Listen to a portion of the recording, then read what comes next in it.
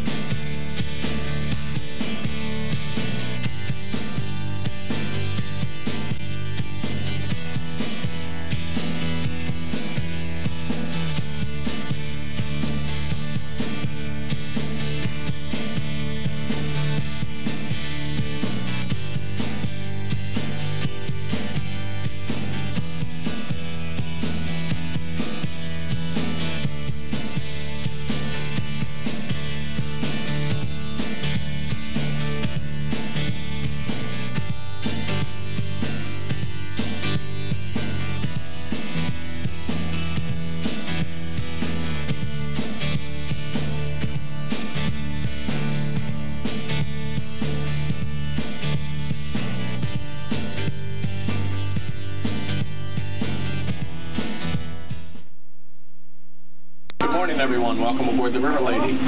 We'll be getting underway in just a few minutes. At this time, I'd like to make a couple brief announcements. First, I'd like to introduce your crew. Serving you on board today on the first deck is Jessica and Regina, and on the top deck is Ronnie Jean.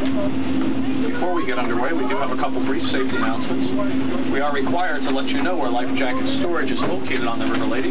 So on the first deck, just before you come inside the front door, to your left and to your right is both child and adult life jacket lockers. And on the upper deck, on the left side or port side of the pilot house, there's also adult life jacket storage. At this time, if you give your attention to a crew member at each bar, we'd like to show you the proper procedure for putting on a life jacket should it become necessary. It is rather simple. The jacket is placed over your head, the strap goes around your back, and it clips to the front. If you have any questions in reference to the life jackets or any safety procedures, don't hesitate to see a crew member. The River Lady is a true stern wheeler. The paddles that you see at the back of the boat are our only means of propulsion. We do not have any propellers. We are 85 feet long, 26 feet wide, and draw 3.5 to 4 feet of water. The body of water we're sitting on right now is the Toms River. We'll be cruising on the Toms River out to the Barnegat Bay. We'll be looking for the restrooms. They're located on the first deck just as you go inside the front door. Please be careful going in and out of the first deck as there is a threshold you need to step over. Smoking on the River Lady is allowed out on the outside or upper decks only. Please do not smoke on the lower enclosed deck or in the restrooms. Any of you engine buffs on board, give you a little bit of information about the boat itself. The engines we have in here are a pair of Cummins diesels, 6 BTs, 5.9 liter. They run hydraulic pumps off the back of the motor and 30 kW generators off the front. So we do not have any propellers on the River Lady. She is strictly a stern wheeler. The only way we cheat is we do have the paddles are split, so we can put one in forward, one in reverse in order to maneuver us in a small area. We do have 2 rudders on the boat. However, they don't work very well unless you have a lot of water going past them. So we use those ones when we're out, but docking we use just the paddles. Hope you enjoy your trip today, and if you have any questions in reference to the boat itself or anything we're passing by, don't hesitate to see any of our crew members. Enjoy the rest of your day.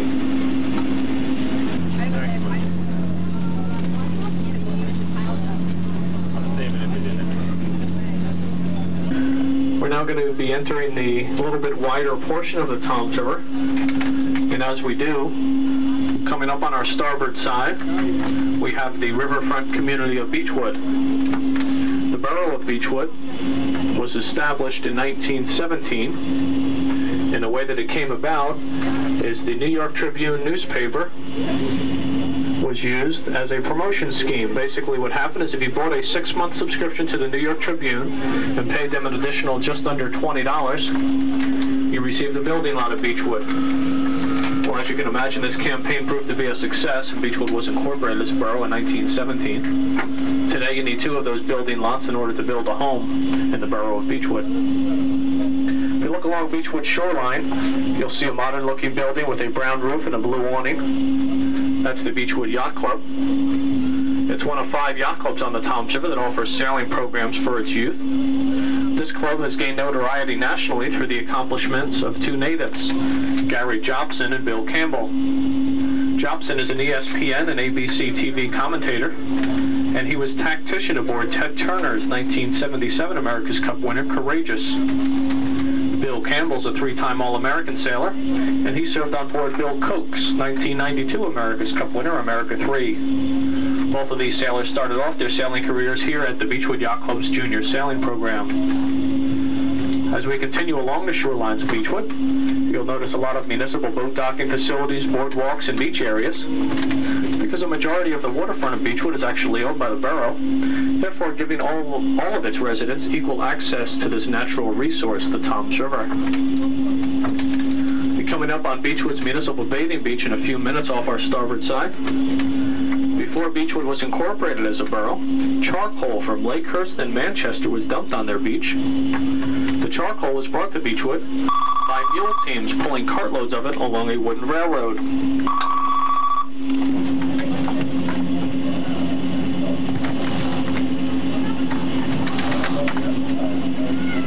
The Beechwood Municipal Beach here was also a busy port with 2- and 3-masted schooners loading this charcoal for the coastal trade. Before anthracite coal was discovered in Pennsylvania in the 1840s, charcoal was a primary source of heat in our early American homes. It was also used as steam power in some of our early steamboats. Now, one of the biggest merchants in the charcoal industry at the time down here at the shore was a man by the name of Nathan Whiting.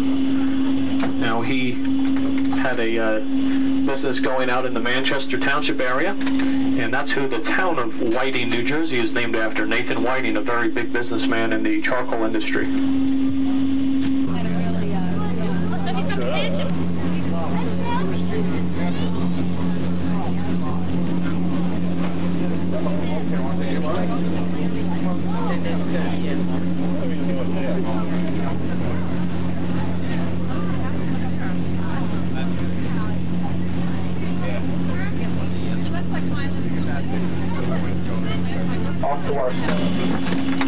Okay, we're in the pilot house right now. This is where all the controls for the River Lady are. Basically over here you have our engine instrument panel. It tells you RPMs, how many RPMs the engine's turning. It's turning 1800. Gives us engine oil, pressure, water temperature, voltmeter, and also hour meters, how many hours the engines actually have on them. And then I want to move over on the dash to this area here. This says speed. Well, it's actually speed of the paddles, not the speed of the boat. The paddles are turning 8.9 revolutions per minute. Not very fast, but it's very efficient. We have a depth sounder here, which is basically sonar, telling you the depth of the water underneath the bow of the boat. Up on the top here we have VHF, which is a marine radio, access the Coast Guard or any other vessel. Rudder angle indicator over here tells us how our rudders are facing, whether we're going to the right or to the left, or port or starboard if you know nautical terms. Of course, the compass, which every vessel has, in case we have to steer a specific course, and the controls for the paddles themselves to regulate the speed of the paddles. And then up on the top here we have radar. Radar really isn't used too much during the day, but if we were to get a fog bank, if we roll into the fog, or also in the evening, if we want to make sure we can see everything, we would use the radar at that point. That's pretty much it, besides the ship's wheel, and we all know what that does.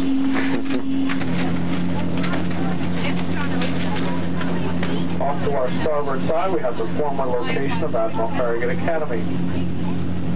Just beyond the trees there, you'll see a large building. This used to be the Pine Beach Inn. The Tudor style inn was built in 1910 as a gathering place for the early residents and guests of the town. It was occupied up until 1925, then became vacant, remained vacant until 1933. It was then that Captain Pettit and Lieutenant Lahan became convinced of a need for a private school with naval training. After searching the Atlantic seaboard for a prime location, he came across his old hotel. Admiral Farragut Academy was named in honor of the first official admiral commissioned in the United States Navy by a special act of Congress back in 1866. Admiral David Farragut is best known for his Civil War cry in Mobile Bay, "Damn the torpedoes, full speed ahead." We Academy was in operation until the spring of '94, then it had to close down due to financial difficulties. The campus spread over 28 acres, included 6 major buildings, 2 gymnasiums, 3 large playing fields, and other recreational facilities. Shepherd Hall, one of the buildings on the campus, is named after Alan B. Shepherd, an alumnus of Farragut. Some of you might remember who Alan Shepherd is, and for those of you who don't, he is a famous astronaut, as he was the first American in space. And even more famous for his voyage to the moon, where he was the astronaut that hit the golf ball up on the moon. Called Renegade, the actor Lorenzo Lamas. He graduated from Admiral Farragut Academy also. Just past Farragut on the shoreline there, you'll see a lime green building with a dark green roof. That's the Pine Beach Yacht Club. Like the Beachwood Yacht Club, they offer sailing programs for their youth, as well as being a member of the Barnegat Bay Yacht Racing Association. Both the Yacht Club and Admiral Farragut Academy are said to be built on the site of an old Indian burial ground, as Pine Beach was an Indian settlement hundreds of years ago. And when they were digging the foundation for the old Pine Beach Inn back in 1910, they came across quite a few Indian artifacts, such as some old Indian pottery and also an old Indian canoe. Yes, I did. One big off to our starboard side, that's our right side, towards the back of the boat a little bit, you'll see Cocktail Cove. In Cocktail Cove, there's some sailboats moored. Just beyond where the sailboats are moored, there's a creek that feeds into the Toms River here. That's known as Mill Creek. Mill Creek is actually the dividing line between the town of Pine Beach and Berkeley Township. During the 18th century, it used to be a favorite hiding spot for smugglers and privateers. And during the Prohibition years, rum runners used to hide up in that creek to avoid the Coast Guard patrol boats. So the property off to our starboard side now is Berkeley Township. A small part of Berkeley Township is actually on the Toms River. It's known as the Toms River Shore section. We'll be along the shoreline for about a quarter mile, then coming up on the riverfront community of Ocean Gate. We'll be talking about the north side of the Toms River. We're now coming up on the shorelines of Ocean Gate. The way you can tell that is if you look along the shorelines there, you'll see a white sandy beach area, then a stone jetty and a miniature red and white lighthouse. That miniature red and white lighthouse is a replica of the Barnegat Lighthouse located about 10 miles to our south. It was constructed back in 1976. It's privately owned and maintained, and although it is lit at night, it is not considered an aid to navigation. It does, however, mark one of the first pieces of property along the shorelines of Ocean Gate. Unlike other towns along the southern shore of the Toms River, Ocean Gate consisted not of pine trees, but rather of orchards and farmland, much of which was owned by Captain Caleb Grant. He was the gentleman we spoke about earlier that built the last 2-masted sailing schooner off of Eagle Point at Pine Beach. Due to Ocean Gate's isolation from the main road, the establishment of a self-sufficient commercial district was highly attractive. Today, Ocean Gate remains much the same since it was incorporated as a borough. Small bungalows of 1910 are still evident throughout, and there's only been a little bit of modern construction. If you look out again to our starboard side, you'll see a white building directly off our starboard side that has a black roof and some boats docked behind it. That is the Ocean Gate Yacht Club. The Ocean Gate Yacht Club was formed in 1910 in the response to the popularity of recreational and competitive sailing on the river and bay. The original one-story building was constructed in 1911. It just underwent a complete restoration project where they actually redid the whole interior, lifted up the building, and built the foundation underneath it. The club's prominent position at the foot of Ocean Gate Avenue indicates the role for which it has always fulfilled within their community. We're going to start to make our turn out here, and we're at the mouth of the Toms River. It's here that the Toms River meets the Barnegat Bay. A nice clear day, so you can see all the way out across the bay. On the far side of the Barnegat Bay, coming up on our starboard side, is the barrier island towns of Seaside Heights and Seaside Park. If you continue looking along the shorelines of Ocean Gate, out at the end of Ocean Gate, you'll see a peninsula of land with a lot of poles and wires on it. All those poles and wires are actually a series of antennae used as a ship-to-shore communications facility. Basically what that means, that allows a boat with a marine radio to access the land telephone line. A little choppy out on the bay. You can see some white caps. but they don't really affect us too much because of the size of the vessel.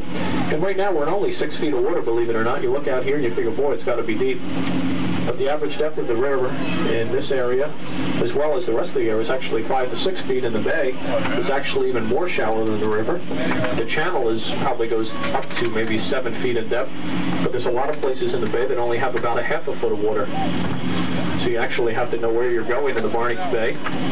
Otherwise you'll get stuck on a sandbar, which happens quite often on the weekends when you get boaters down that aren't familiar with the area and don't have enough sense to go and buy a chart to see exactly where they should be going and shouldn't be going.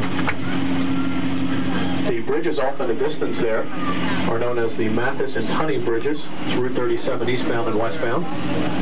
They connect the Barrier Island towns over to the mainland. The mainland is Dover Township, known to most of you as Toms River. The Breezy Point section is right where the bridge is.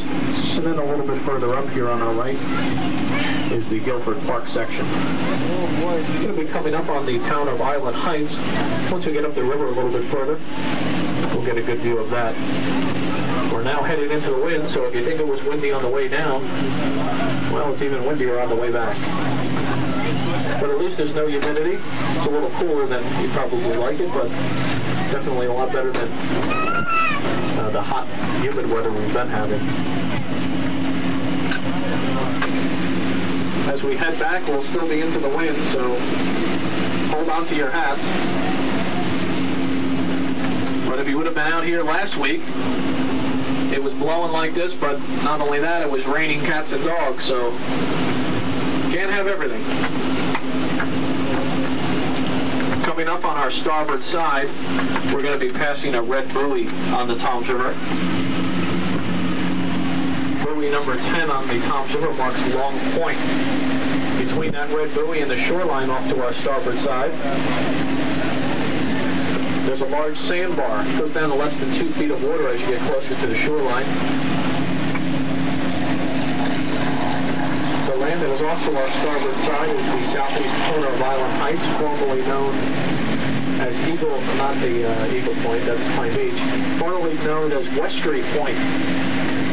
Now, Westry Point is the site that the Toms River Yacht Club held its first sailing regatta or race back in July of 1871. They raced from this point down to Forked River and back. The winner of the race was awarded a silver trophy. This trophy has become known as the Toms River Challenge Cup, and it's still raced for to this present day. The Challenge Cup that was awarded on that day was made by Tiffany's of New York City. It's actually the oldest perpetual racing trophy in the United States. It's been raced for every year since 1871.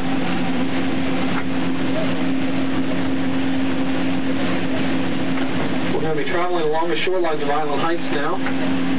Island Heights was first developed in 1887 as a Methodist camp meeting. There's about 370 registered Victorian homes that grace its waterfront as well as its side streets. Get to see quite a few of those nice homes as we travel along their shoreline today.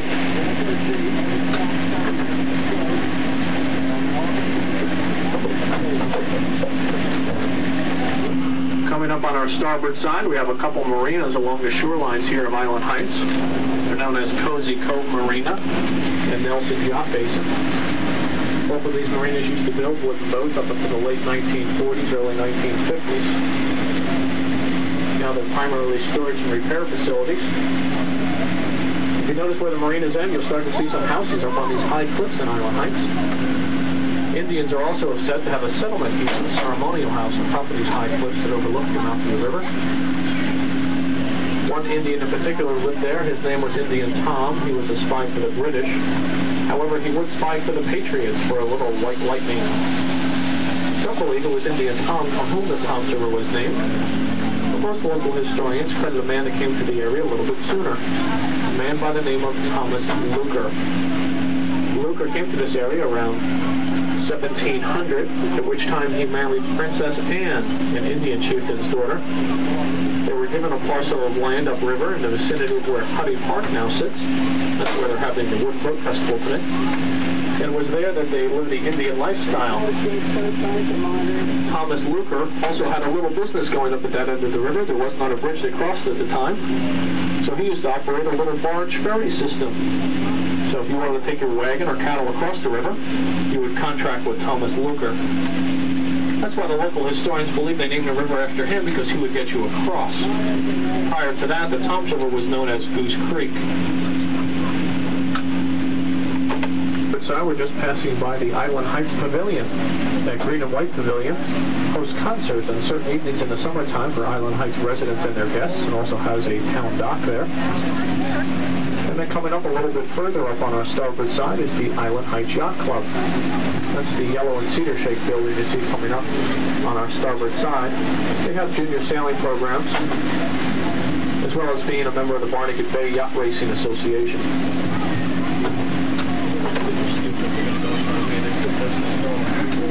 Some ladies laying down on the bow. Laying down. To our starboard side, you'll see the words Island Heights written in a grassy area here on the shoreline. It was at this point in Island Heights that a railroad trestle bridge used to cross the river from Island Heights over to our port side to the town of Pine Beach. It was part of the Pennsylvania Railroad known as the Island Heights Junction. The railroad trestle bridge did have a manually operated swing bridge on it that used to allow boat traffic to go through.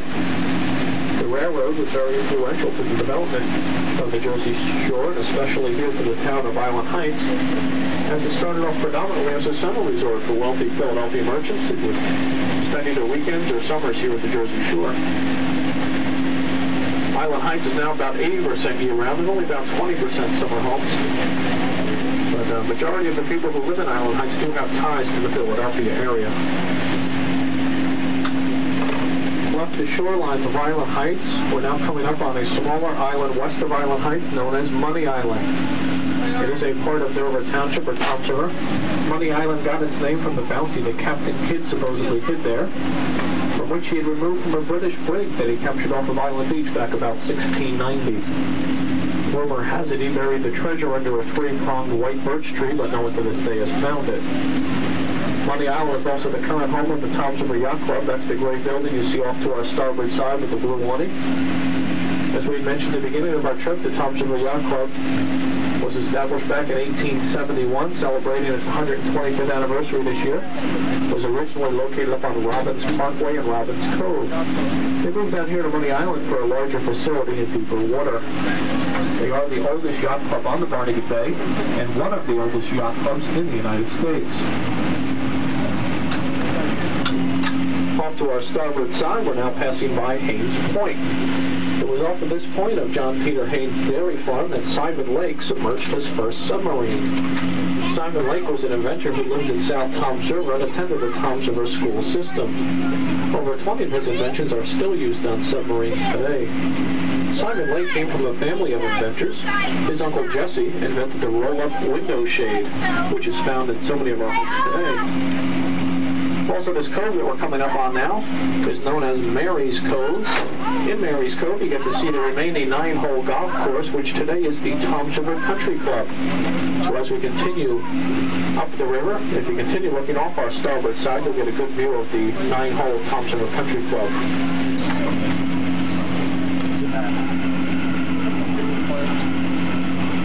Starboard side, we have the last residential development we'll be passing on our trip today.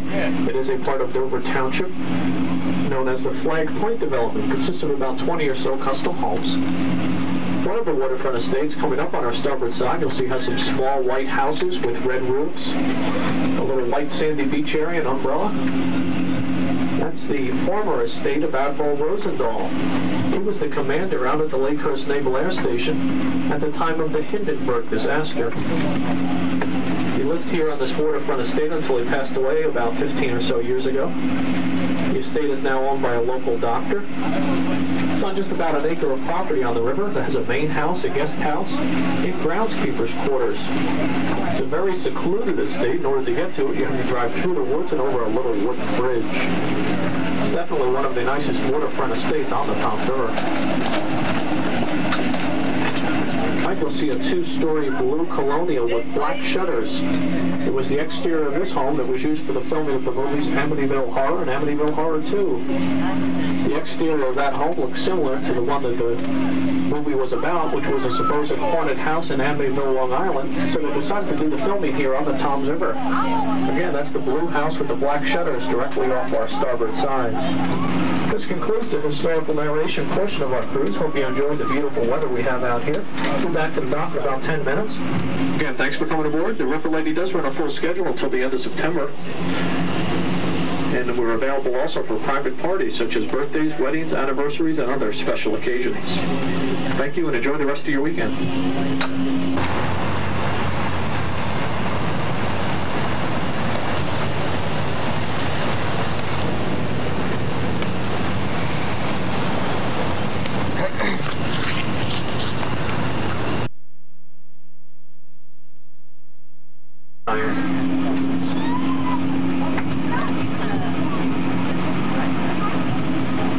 This concludes the historical narration portion of our cruise. Hope you enjoyed the beautiful weather we have out here. We'll be back to the dock in about 10 minutes. Again, thanks for coming aboard. The Ripper Lady does run a full schedule until the end of September. And we're available also for private parties such as birthdays, weddings, anniversaries, and other special occasions. Thank you and enjoy the rest of your weekend.